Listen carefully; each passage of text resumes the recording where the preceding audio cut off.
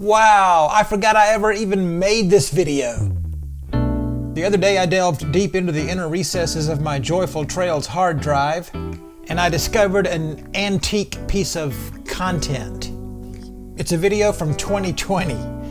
Yes, I became a digital archaeologist the other day and unearthed a welcome video from back when the idea to start this channel first hit me. So I thought I would share it with you guys, just for fun. Here's a taste.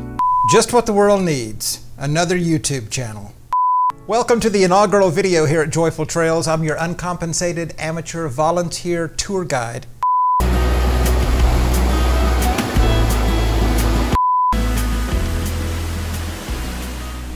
I am not a fitness expert. I'm not a cycling guru. None of that. I don't wear Lycra or spandex. It would probably scare women and young children if I did. Now, before we watch the whole thing, we need to roll it back, rewind a little bit to 2020 because I need to sort of set the stage. Mother's Day 2020. I needed a lift, a pick-me-up. Ever been there? Knowing how I had always loved riding my bike, I decided to throw the bike on the back of the car and go out of town to ride some bike trails that I had seen on this thing called YouTube.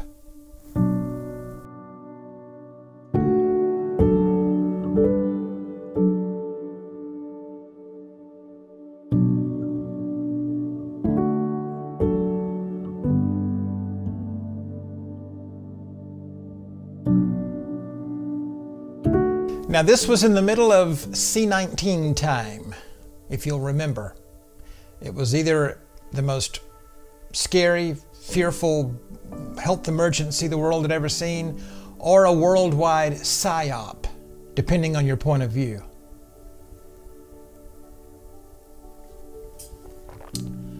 Some people think it was both, but I digress. So technically, I think I was supposed to be hunkered down in the condo with 2 masks on.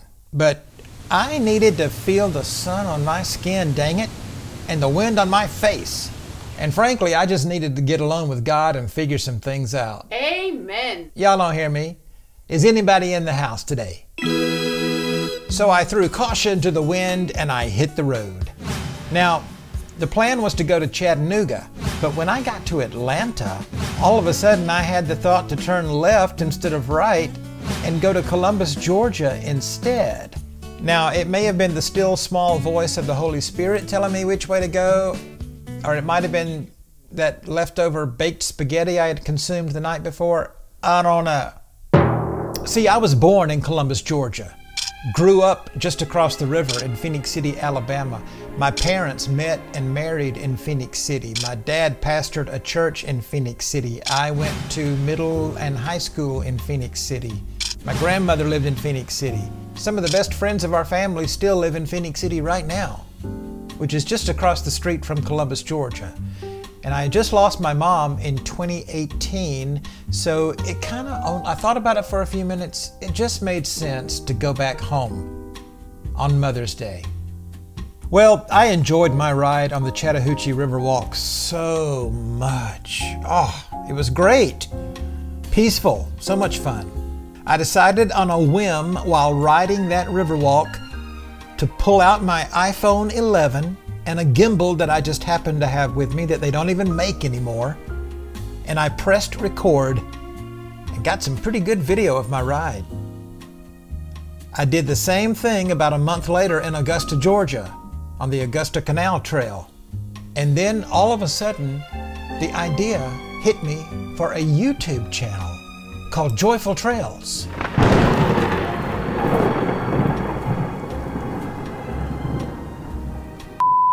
Anyway, so I recorded a short video to sort of explain the idea, explain the concept behind the idea for the channel, and I just thought it would make sense for that to be the first post on this new YouTube channel called Joyful Trails. Honestly, I don't remember if I ever actually posted this or not. If I did, I'm sure I must have deleted it later on. In fact, this channel started and stopped a couple of times before I finally decided to really focus on it and make a go of it in late January of 2023. Anyway, we can discuss it a little bit after you see it, but first, Here it is, the original channel intro video for the Joyful Trails YouTube channel from back in the summer of 2020 for your viewing pleasure. Just what the world needs, another YouTube channel.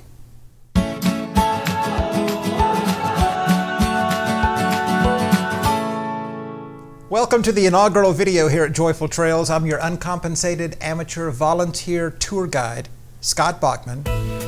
And on this channel, I am going to explore some fun and interesting bicycle paths and trails. Yes, I'll shoot some video while I'm there and then share my findings with you so that you can decide whether it's worth your while to go and use those trails as well.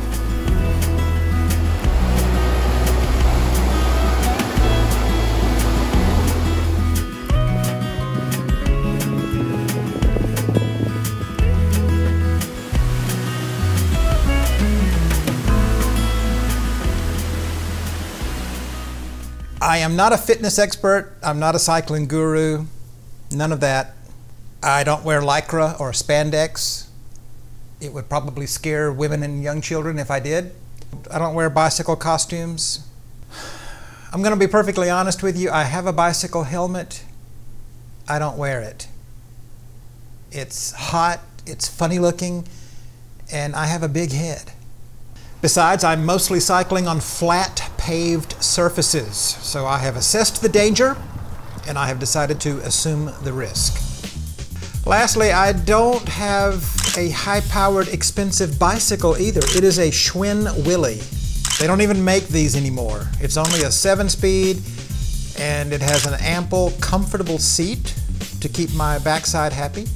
Back in the day, this bike would run you $400 right off the showroom floor. I rescued Willie at an estate sale for 40 bucks. So I'm not your typical cyclist. I'm more of an everyman, I guess you would say. But I have loved riding bikes since I was a small child. I enjoyed somewhat of an idyllic upbringing, I think, in the kinds of small towns where everybody knew everybody. You didn't really have to lock your doors, and every kid had a bicycle. I rode my bike to school every day in Eufaula, Alabama. I rode it all over town and even on railroad tracks in Evergreen, Alabama. And I learned to ride with no hands, standing up, going down long hills in Phoenix City, Alabama. I even pretended I was Evel Knievel and jumped ramps constructed of plywood and concrete blocks. Landed flat on my back one time, couldn't breathe for a while, but everything worked out. And no, I wasn't wearing a helmet. Nobody had helmets back then. Then when my family went on the road, traveling in full-time ministry for 7 years, we of course put bikes on the back of the fifth wheel travel unit, and we rode bicycles all over America and even Canada. And today I live just steps from a highly regarded rail trail in the upstate of South Carolina. And so the journey continues. Now, about the name of this channel. You've heard, I'm sure, the term happy trails. There's a famous song, of course, that says, "Happy trails to you until we meet again." Happiness is good, but happiness comes and goes. Happiness depends on feelings. Happiness is dependent on events and circumstances. Joy is the result of contentment. Now, the dictionary will tell you that joy is a feeling of great pleasure or happiness, but that isn't really so. Because you can have joy even in the midst of suffering. Simply put, joy is choosing to respond to external circumstances with inner contentment and satisfaction. So joy is a choice. It's a fruit of the Spirit. So I decided to call this channel Joyful Trails. Besides, there is already a channel called Happy Trails. So we're going to take a cue from Psalm 23, verse 3, that says, "He refreshes my soul. He guides me along the right paths, bringing honor to His name." There is something refreshing, restorative, and satisfying about getting outside, feeling the sun and the wind, appreciating nature, having time to think and to pray. And the kinds of trails that I enjoy are often the ones that offer up just that kind of experience.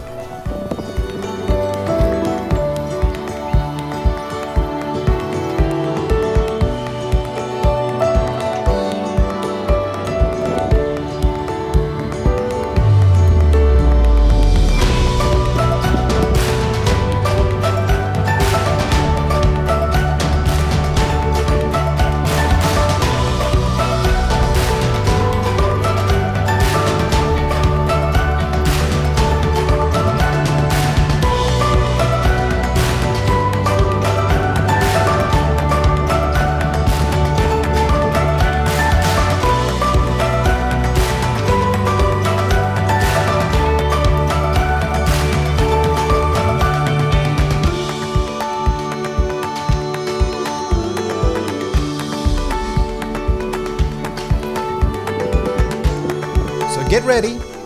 You can even put on a helmet and some spandex if that's your thing. And come along with me as I explore some joyful trails. We'll see you next time.